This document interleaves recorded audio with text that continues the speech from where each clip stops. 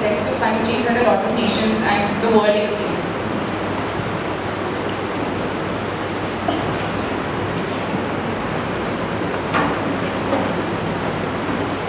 Now that we've learned about the causes, we're going to discuss about the effects. So what are some effects of climate change? Would any of you like to answer?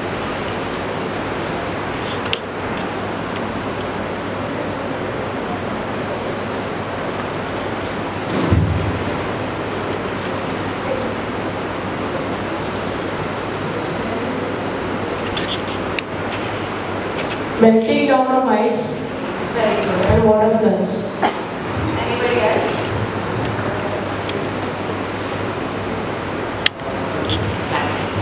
Changes of night, like wind patterns and different temperatures are also increased.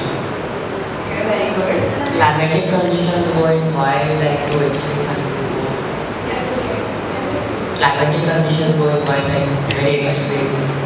Yes, correct. So we are going to discuss a few. So now we've already learned what climate change is.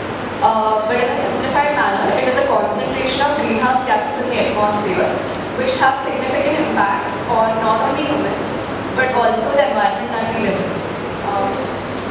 So the first effect that we are going to discuss is hotter temperatures. Global warming is responsible for this. The last decade, in fact, from 2011 to 2020 has been recorded as the warmest. With increase of heat, there are a lot of problems which are faced not only with humans, animal life as well as plant life. With increase of temperature, there is also increase in population of pests, which is harmful for the plant life. So what are some diseases which are caused to humans? Would anybody like to answer? Do you guys have any idea? Take a guess. Respiratory disease. Correct. Anybody else? You want Heat stroke. Yes, correct. Yes. Skin diseases, heart-related diseases, respiratory diseases, and acute problems could be like fatigue, fainting, heat stroke. Severe storms. So the intensity of storms has increased very significantly in many regions over the last decade. Water evaporation in the atmosphere is fuel for powerful storms to be formed. Cyclones and hurricanes feed on warm water, and I think we all see cyclones and hurricanes in news channels, or we at least read about them in newspapers. So they usually lead to destruction on high scales, not only loss of the human life, but also plant life, animal life, as well as infrastructure, and also disturb the economy. So sometimes they also lead to poverty of a certain area, but sometimes they also lead to poverty of the whole nation. Increased drought. So naturally, when the temperatures have increased, evaporation takes place at a rapid rate, which has led to water scarcity. There are a lot of people who cannot access drinking water, and some of them have to travel miles to access it. It also leads to loss of vegetation, because I think we all learned in our previous years that plants have certain requirements of sunlight as well as water. So when these requirements are exceeded, they can also harm the plant. So this has led to loss of vegetation, which leads to food insecurity.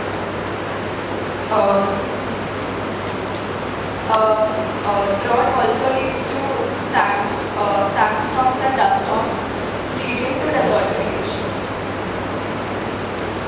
Rise of sea levels. So I think we've all heard about this, that in the Antarctic and Arctic regions, the glaciers are melting, and there is a rise of sea level. This is not only a threat to the animal life that is present there, as well as the coastal and island communities. So oceans actually absorb high amounts of carbon dioxide, which makes the water acidic, which is really harmful for the aquatic life, and through fishing and consumption of these aquatic animals, this can also cause adverse effects to humans. So now Hannah is going to discuss a few solutions for these problems.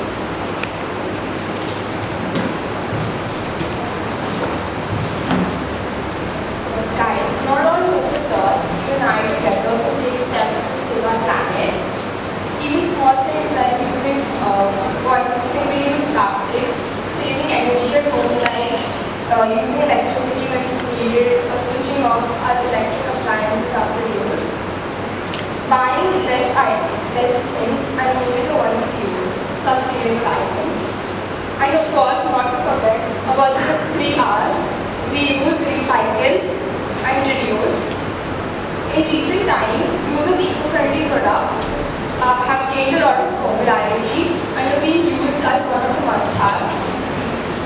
I now talk about a couple of the innovations which are being taken up. Do you recognize these people?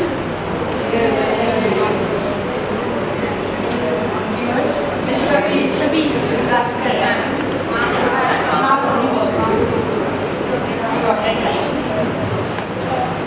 So, this is cardboard straws. They're made from coconut leaves into drinking straws. The next, we have some of the other innovations which you can make it at home. Simple DIY projects are board feeders, plant containers, and a couple of decoration items. By making such choices that are less harmful and have a less effect on the environment, be a part of a solution, not the problem. Thank you. Now I pass the mic to Harsh.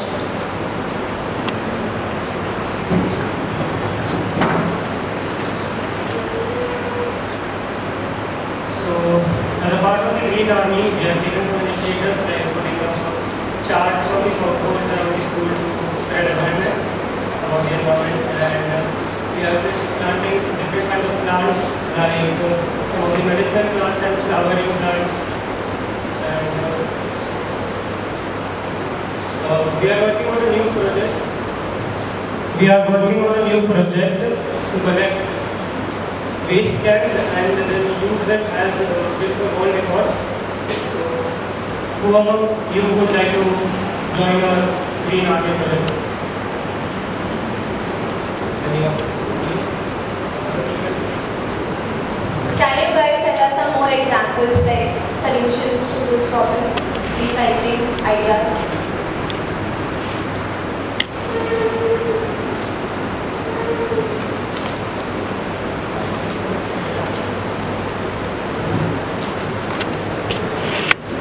We should switch to electric cars,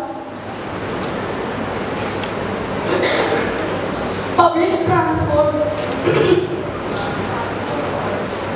We should use less pollution, plant trees, plant trees. Never make that trees cutting is illegal. That's how we can save the environment.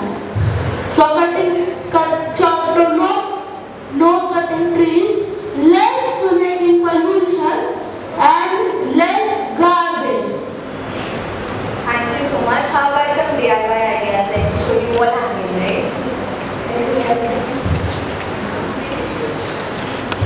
I have something to say. People often buy excess food which is like not even required and they use it as rations. They think it will come used for further use. But actually they are just loading up their fridges and then they later on realize that the fridge is not there. And it all goes for a waste. So one can make mindful consumptions of what they eat and just buy mindful. Okay, that's right. And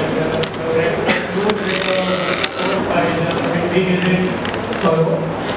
He says that what is the use of a house if we haven't got a tolerable planet to put it on. So let's take a step forward and contribute our most in making the planet tolerable. Guys, lastly, we are doing the cans recycling. Okay, the wall technology in our school. So if you have any cans that might be used, please bring it up. Okay, you can put it on second.